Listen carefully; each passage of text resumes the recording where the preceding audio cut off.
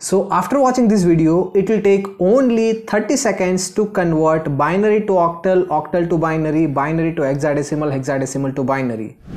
If you don't believe me, watch this video till the end and I'll assure you that you will be solve it in within 30 seconds. And this is very helpful in all competitive exams as well as your semester exams. So without wasting time, let's get started. So first we are going to solve binary to octal conversion. How to convert a binary number into octal number. So the best way is to have an example. So here we have this binary fractional number. We are not solving a simple binary number, but instead we are solving a binary fractional number. So by default you will be able to learn both the things, normal number as well as fractional number. So in order to solve this thing, what we're supposed to do, we'll segregate these two sides, right? So we'll write this side by side.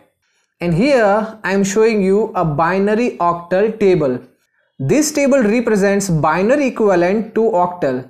And observing this table, it's clear that if you want to represent any single digit octal number, you require a 3-bit binary number. So here what we'll do, we'll start from this side. Here we'll start creating a club of 3 digits to convert it into octal equivalent number. So the first club of 3 digit is 110. So what is the octal equivalent to 110? It's 6. So we'll write 6 here. Then we'll take next club, it's 110. So 110 is equivalent to 4. So we'll write 4 here. And here we have only 2 numbers, and we have just learned that in order to convert this binary into octal, we are supposed to have 3 digits. So whenever you are solving for the integer part of the number or the left hand side from the point, you are supposed to add 0 on the left hand side of the number. So now this number is 0, 1, 0 and it is the club of 3. So when you see here 0, 1, 0, it represents 2, because if you convert this into 3-digit number, it becomes 0, 1, 0. This number is 0, 0, 1 and this one is 0, 1, 1. So 0, 1, 0 represents 2. So write 2 over here. So this 246 is the octal equivalent to this binary number. And now it's time to convert the fractional part. And in order to convert the fractional part, you're supposed to follow the same logic. First, we start from the left hand side and we'll create a club of 3. So this is 101, a club of 3. And see, 101 is 5. So write 5 over here. The next is only 1. So what we're supposed to do, here for the fractional part or the right hand side from the point part, what you're supposed to do, you're supposed to add 2 zeros after that number. It will not change the magnitude of that number.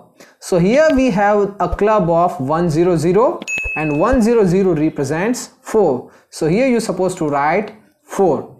So now we have the number 54, which is the octal equivalent to this section of the binary. And now when we combine both these numbers together, we'll have a complete number 246.54, which is the octal equivalent to the binary. Don't you think that using this method, you are going to solve it in within 30 seconds? Is it true or not?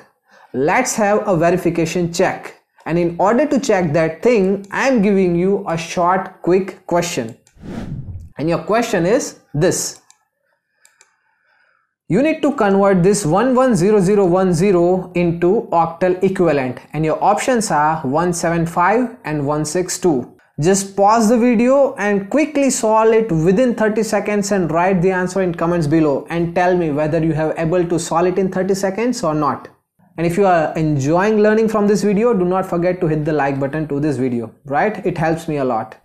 So now we are going to move for the next section, and that is octal to binary conversion. So for that we have the question 354.61. We are going to convert this octal number into binary equivalent. We'll follow the same process. We'll separate out the integer number and the fraction number, and here we have the binary octal table. The logic is same. We require 3 digits to represent any octal number. So now we'll start with the integer part.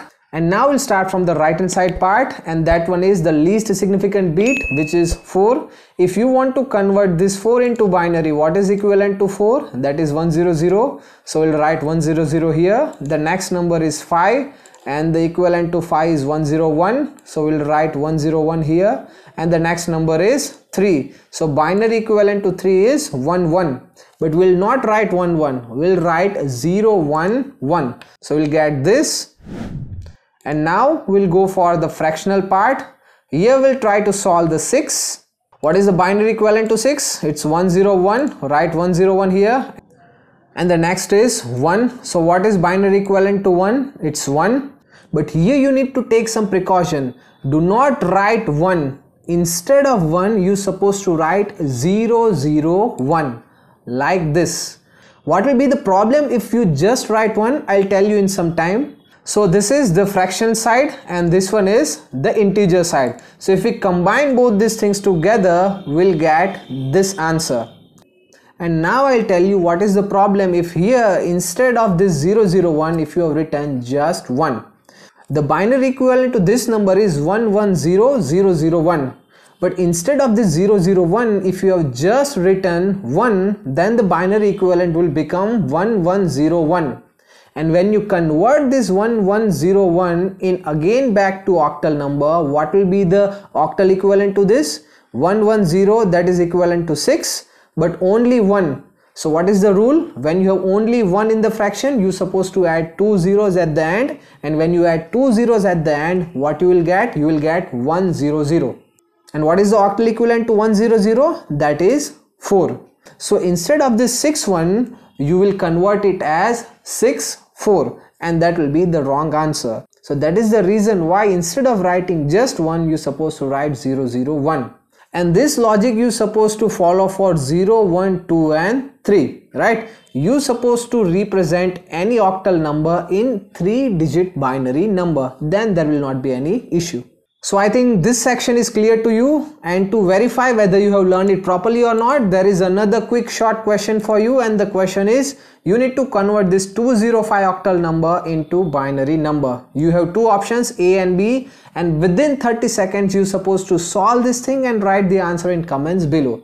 Do not forget to write the answer in comments below because it's verification check for you as well as me. And now it's time to convert binary number into hexadecimal number. So here we have this number and we are going to convert this number into hexadecimal. So have a look at this binary hexadecimal chart. Here you can see that to represent a single hexadecimal digit, you're supposed to use 4 binary digits or 4-bit binary number. So this is the key thing to convert binary to hexadecimal. To represent each hexadecimal, there is 4 binary bits. So with this, now let's get back to the number. So we are going to solve this integer part first. So it's 1011110. So what we're supposed to do, we're supposed to start solving it from the least significant side. So here in hexadecimal number, you're supposed to create a club of 4 binary digits. So first club of 4 binary digits is 1110. So 1110 is E. So you're supposed to write E over here. The next, we have only 2 digits. So what you're supposed to do, as we have did previously, we're supposed to add 2 zeros before the 1. So now we have a club of 4 digits, 0010, and that represents 2. So we're supposed to write 2 over here. So that is equivalent to 2E, and that is the hexadecimal equivalent to that binary number. Now we are going to solve for the fractional part, and here we have the fractional part. So we'll write it like this, 1100101. The same way we'll start from this side, we'll create a club of 4, and the hexadecimal equivalent to this binary number is C. So we'll write C over here. The next is 101. So here we have only 3 digits. So what we're supposed to do, the same thing we have did previously, we're supposed to add 0 over here. So now we have the club of 4, 1010, and that is equivalent to A. So we'll write A over here. So the number is CA. My God, it's chartered accountant, right? Here the key thing that you're supposed to fit in your mind is when you are converting from binary to hexa or hexa to binary, the conversion will take 4 bits. And you are dealing with binary to octal or octal to binary, you need to consider 3 bits, right? So this is the fundamental logic. So now when we combine both the values together, we'll have a hexa equivalent to the binary, which is 2e.ca. The next is hexadecimal to binary conversion, and this is our number 6b.a2. So first we'll separate both the numbers 6b and a2, and we'll start with the integer side 6b. So first we'll start from the left hand side, and the first digit is b. So what will be the binary equivalent to b? That is 1011. So we'll write 1011 here. And the next number is 6. So what will be the binary equivalent to 6? It's 110. But instead 110, what you supposed to write? 0110. So we are writing 0110. And then we are going for the next side, and that is a2. So that is the fractional number. So that is the fractional side. So we'll write a2, and here we'll start with the a. So the binary equivalent to the a is 1010. So we'll write it here, and the binary equivalent to 2, that is 10. So instead of 10, what we supposed to write? 0010. Do not make the mistake to writing just 10. Do not make the mistake to writing just 10, but instead that write 0010. So here we have 0010, and if we combine this number together, we will have this binary as equivalent to this hexadecimal number. Isn't it very easy to solve, right? And now it's time for octal to hexadecimal and hexadecimal to octal conversion. If you want to learn those things, then watch the video represented on side by side. And if you want to go for any another conversion like binary to decimal, decimal to binary, then this is the video for you. So here you have these 2 questions, and you have to solve it in 30 seconds and write your response that you are able to solve it in 30 seconds or not. So see you in the next video.